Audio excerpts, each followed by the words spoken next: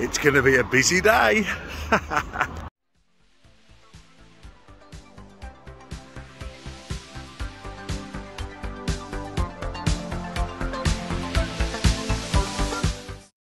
Hey guys, and welcome back to the channel. Hope you're all well, and yes, as you can see, I'm already out and about. So my first stop of the day, I have got to go to the post office sorting office, because yesterday I was out all day and I missed the parcel. But I think I know what the parcel is. I think it is my delivery from the Network winter sale, so fingers crossed. So yeah, let's get inside there and let's go get my package. Right, so I'm just waiting now for my package, so it shouldn't be too long. Yeah, just got my parcel from the sorting office. It's right here, so I know what this is. Yeah, this is my Network winter sale delivery. Yeah, I've ordered more stuff, guys. I can't resist. I just absolutely love Network. Like I've said on previous videos, it's just an amazing company, and yeah, at the prices that I was selling the stuff for, I just couldn't say no, really. So I've got 5 titles in here, and I've got another 3 yet to be delivered. So I'm going to be unboxing these on a separate video, guys. It's a bit noisy, isn't it? I'll be unboxing these on a separate video, guys, so stay tuned for that. So what am I doing for the rest of the day? Well, I am decided to come to the cinema because there is a certain film which I am really hyped to see. It's not a really well spoke about film, I'll be honest. It is a British film, and it is a film called Enya's Men. Now, if you're not sure what Enya's Men is, it's a film directed by Mark Jenkin. Mark Jenkin is the guy who done his directorial debut with the film Bait. So if you've never seen the film Bait, I highly recommend that one. I did really enjoy that one. It's just a different, unique way of making a film. It's hard to describe, really, but it's just unique in its own way. So yes, so I'm about to go and walk down to the cinema now. The showing is at 12:05, I believe. So I'm going to go and get my tickets, and yeah. But I'll be honest with you, I didn't even know there was another Mark Jenkin film coming out until I was flicking through Facebook one day, and you know when them little ads come up, and it come up, and I was like, another film? Wow! If it's anything like Bait was, then I'm in for a treat. So I was like flicking through, and I was like, where can I see this film? And it come out January the 13th in the UK. And I was looking through all cinemas, but most of the cinemas that were showing it were like art houses, so like special independent cinemas, not like your usual Showcase, Odeon, that kind of thing. So I was like, oh, I'm not going to get a chance to see this on the big screen.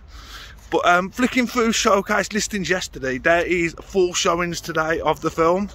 So I'm going to the 12:05 one because I've got plans for tonight, so I'm going out tonight. So I thought, yeah, let's go and see Enya at 12:05. Enya's Men, sorry. But yeah, I am really looking forward to this. It's not a long film, it's only on for like an hour and a half. So yeah, but this film is set in 1973 in Cornwall. I do know a little bit about the synopsis of it, a bit of the backstory. But yeah, I am really looking forward to this film, and yeah, we shall see what it's like. So it is not that cold today. It's warming up a little bit, so it's not been as cold as it has been. But we're going to go in the cinema, guys, and we're going to get our tickets. We're going to take our seats, and we're going to get ready to watch Enya's Men. So come on, guys, come along with me. Yeah, before I go in, I'm just going to give you my thoughts on what I think the film is going to be like. I think this is going to be just a horror fest. I think there's going to be loads of twists and turns in it. I think, yeah, a few surprises. But yeah, we shall see, guys. So I'm going to stop waffling now. I'm going to go in there, get my ticket, and we're going to go and see Enya's Men.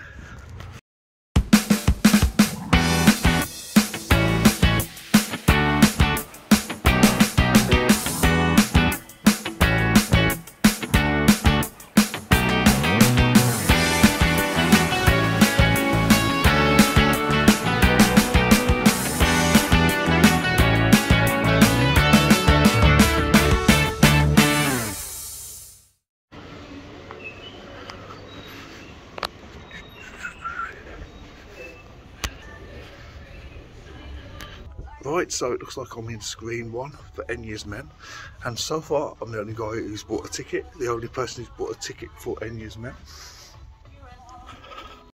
yeah, check this out, guys. Look, just me in the cinema. It's like my own personal cinema for the morning. So yeah, I'm just getting myself comfy now. I am really early because the film doesn't start till 12:05, but I'm here already, so I might as well just sit and play on my phone for a bit, eh? So yeah, stay tuned till after I've watched Enya's Men, and I will tell you what I thought about it, and yeah, I'll give you my review on it, so stay tuned for that, guys.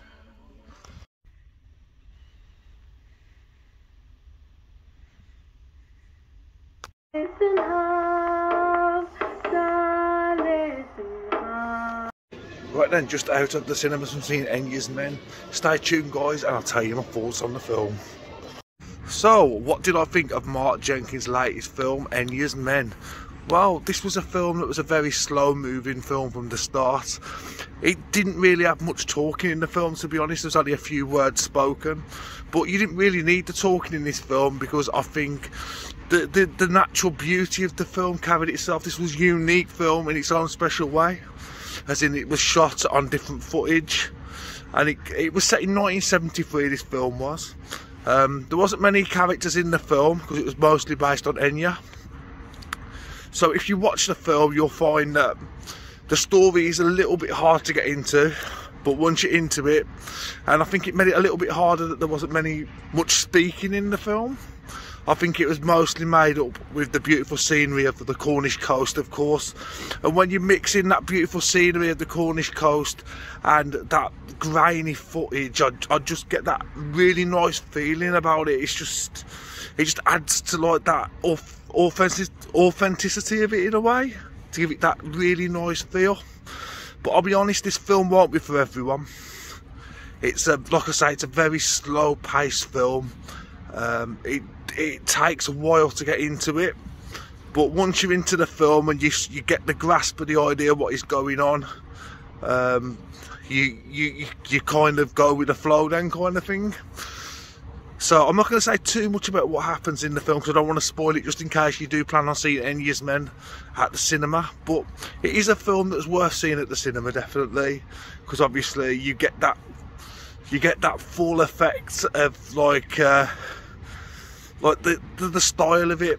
The style, like I say, is unique in its own special way, and that's Mark Jenkins' style. But if you wasn't a massive fan of Bait, this film might not be for you.